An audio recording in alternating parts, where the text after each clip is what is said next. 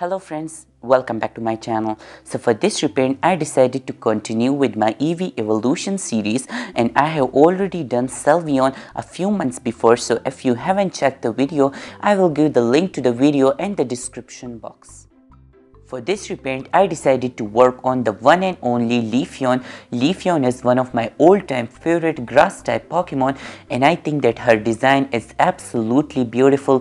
I just really like her ears and all the details, her leafy kind of tail, and I think that she's super adorable. And as you guys already know that I just really love to work with oranges, browns and peach colors, so I think that Leafeon is a very perfect candidate for this repaint. So for her outfit, her hair and her overall design, I just decided to give her a very raw kind of look, because I just don't want it to give her a very fancy kind of look, because I think that she's a forest creature and she don't deserve to have very fancy outfits and very fancy hairstyle. So I just decided to go for some very beautiful dreadlocks and some very easy plant kind of skirts, so it is going to be very easy and very fun.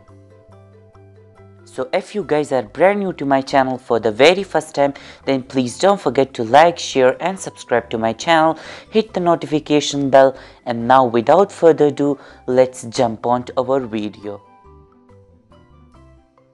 For this repaint, I decided to use Ever After High Kitty Cashire doll as a base, and I have already changed the skin tone of this doll, and I think that she is going to be very perfect for this repaint. As always, I have sealed the doll face up using my Mr. Super Clear sealant. After this, I have taken my watercolor pencils, soft pastels and makeup brushes, and I have started working on the doll face. So off screen, I have sketched out the doll eyes. After this, I am taking my tiny brush in white color of acrylic paint, and I am just filling the white of the doll eyes, and I am also filling all the high points of the doll face. Using my green color of watercolor pencil, I am starting by drawing the leafy designs in the doll eyes. This time I just decided to go for something very different, which I have never done before. Like, I don't do this kind of things before, but for my Eevee Evolution series, I decided to go for something very different, and I just decided to give some kind of elements in the doll face. Like in my Leafeon Pokemon video, I draw full Leafeon on her face and she was looking very fantastic, but this time I just don't want it to repeat the same thing, so I just decided to add some kind of leafy design so she will look much like the Pokemon, and I think that it is going to look very fantastic. Using a black color of watercolor pencil, I am starting by drawing the doll eyeliner. So now when I'm working on the doll face, let's talk about something different. So many people ask me on my Instagram and also a few on my YouTube that which kind of soft pastels you use, because they are very pigmented. And I think that I get this question so many times, so in this video I decided to answer this question. So the answer is that the soft pastels which I am using are not that much special. I am just using the normal Mungyo soft pastels, and I think that they are very high pigmented, but you also have to build a lot of layers in your doll face just to get the right colors which you want for your doll face. So whenever I record my videos and make videos for you guys, I just can't show you all the process of my doll faces, because I mostly build all the layers off screen, and I also show some of the clips here in my videos, because if I show you all the process, then the videos are going to be much longer. So I also have an idea. If you guys wanted me to repaint a doll face up, and then I will not edit that kind of video and show you the full process, that how much time my doll faces usually take, then you guys will understand. So I just wanted to suggest you guys that just build layers again and again just to bring the opacity, because I'm not using any kind of very special materials for this face. I'm just using the normal Mungyo soft pastels, which is much cheaper, and the opacity is very perfect, so you just don't need any kind of very expensive soft pastels, because I think that the ones which I'm using are not much expensive, but the opacity is fantastic.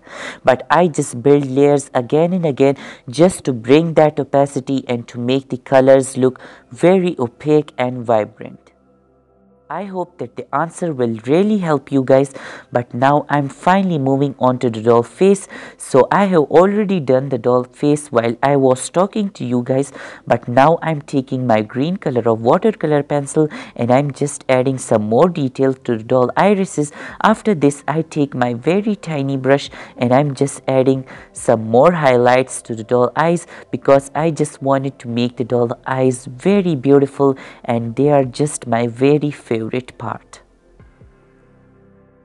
I'm also really sorry guys that the colors are changing a lot in this video, because I have recorded this video from different mobiles and cameras, so I'm just really sorry for that. Back to the face up.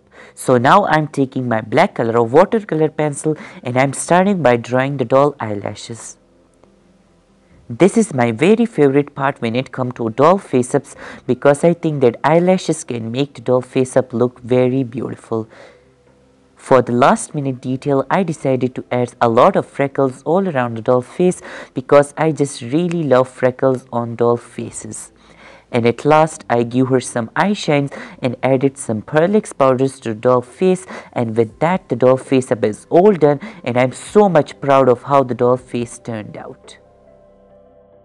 Moving on to the doll outfit, so I have already made the top of the doll outfit using a very shimmery fabric, and for the skirt I decided to go for this velvet brown kind of fabric, because I think that this is going to look fantastic, and I have already added the skirt directly to the top. Moving on to the next step, in which I am taking this kind of artificial leaves which I found on my craft store, and I am just using my hot glue gun just to glue them directly to the skirt. I am just putting leaves one by one and I am just gluing them to the skirt. I think that these kind of outfits are very easy to make, and there are much variety to choose from, because you can make your fairy outfits like this, your elven outfits like this, and I've tried this technique a lot and a lot on my fantasy creatures, and you can also use this because this is very easy and fun to do. And now I did the same thing with the first layer of the outfit. After this, I'm just using the same leaves just to do the same thing with the second layer. And once it's fully done, then I will be repeating the same thing. And with that, I'm finally done with the doll outfit, and I'm so much proud of how the doll outfit turned out. I have also added some very tiny details, like some very tiny flowers and some very tiny leaves in the back of this outfit, and I think that I'm super in love with how the doll outfit turned out. Moving on to the ear modifications of this doll, so using my X-Acto knife, I have did some very tiny holes. After this, I used some jewelry wire just to insert the jewelry wire into the holes.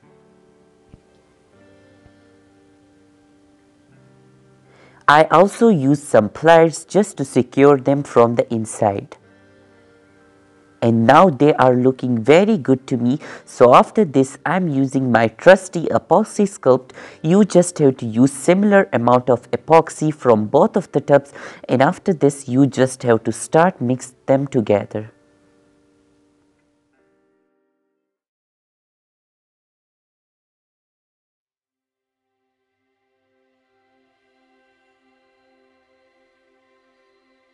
Mix them very well until you have a very good paste, and once both of the mixtures are fully mixed together, after this I will be starting my sculpting process. I have taken a blob of epoxy and I just inserted this into the wire, and after this I'm using my finger and using some water. I'm just starting my sculpting process, and I think that the sculpting process is very easy and fun to do. You just have to be very creative with what you are doing, and I'm also seeing a lot of reference photos of Leafeon because I just wanted to make the doll ears as realistic and as similar as possible. I also use my X-Acto knife just to add the leafy design to the ears, and once one of the ear is all done, then I will be repeating the same thing with the other one. And now the ears are looking fantastic to me, and now I just keep this for drying for about 24 hours, and after this I'm finally moving on to the doll tail. So I have taken this very beautiful cream kind of silky fabric, and using my hair straightener I'm just ironing this. I just wanted to make this look very flat and is similar to the Pokemon. After this, I'm just using my lighter just to fray block all of the edges.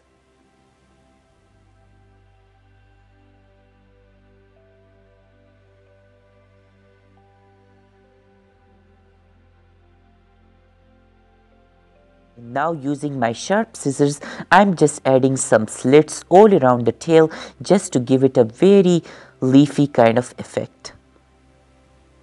I'm also seeing a lot of reference photos of Leafeon tail just to make this as similar as possible, and now the tail is looking fantastic to me. So using my jewelry wire, I just decided to add this in the middle of the tail. And using my hot glue gun, I'm just adding this in middle of the tail.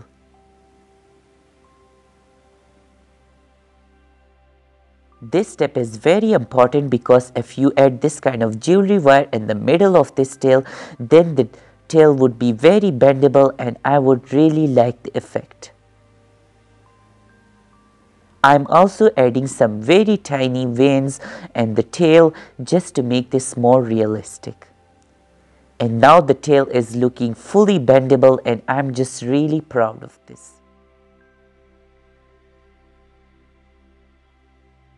Moving on to the painting stage of this tail, which is my favorite part when it comes to this doll, because I just really love to add gradients to anything on my dolls. So using my watered down acrylic paint, I'm just painting the doll tail. I also decided to add some kind of gradient to match with the rest of the design.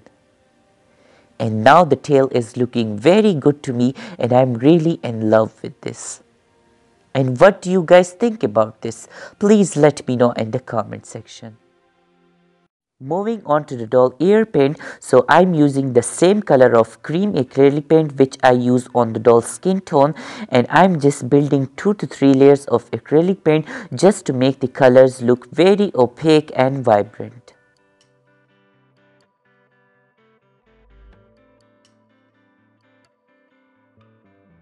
And now the cream color is looking very fantastic and I'm really in love with it, but still I wanted to add the green gradient just to match with the rest of the Pokemon. So I'm using the same color of green acrylic paint which I use on the doll tail, and I'm just giving it about 2 to 3 layers of green color just to make the green color look very opaque and vibrant. And once the gradient is all done, then I decided to add the brown color in the middle of the doll ears, because I think that the Pokemon also have this kind of brown detail in her ears. So I just decided to add something very similar in my doll. I also give it about 2 layers of brown color just to make the brown color look much opaque and vibrant. And now the doll ear is looking fantastic, and I'm finally done with the doll ears. And what do you guys think about this? Please let me know in the comment section. I'm also done with the doll tail, and this is fantastic, but still I decided to add the jewelry wire to it just to add this very easily to my doll. So I have made a very tiny loop at the end of this tail. After this I take my jewelry wire and inserted the jewelry wire into it.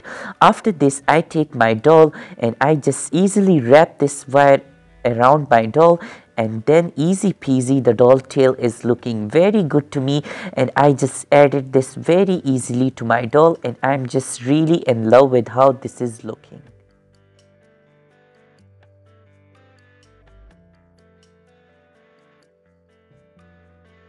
Moving on to the doll hair, which I'm really excited about because I will be using this yarn for the very first time, and I just got this from a local craft store, and I think that this is very fantastic to make some very beautiful dreadlocks for your dolls.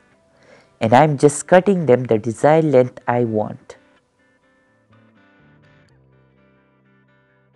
And once I have a good amount of hair, after this I'm taking my rerouting tool. I'm just using a small strand of hair, looping this to my needle, and after this I'm starting my rerouting process.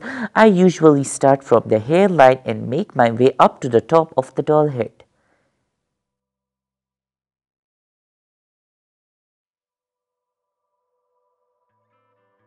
And now I have repeated the same thing with the rest of the doll head. And now the doll hair is looking very fantastic to me, and I'm really in love with it. And at last I finally put the doll head and body back together, and with that the doll is all done.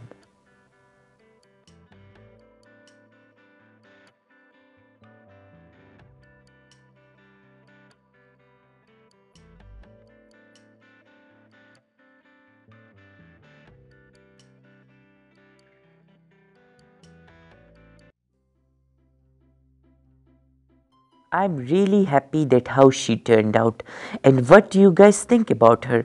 What is your favorite thing about her? I think that I really love her very poofy skirt and her beautiful face up.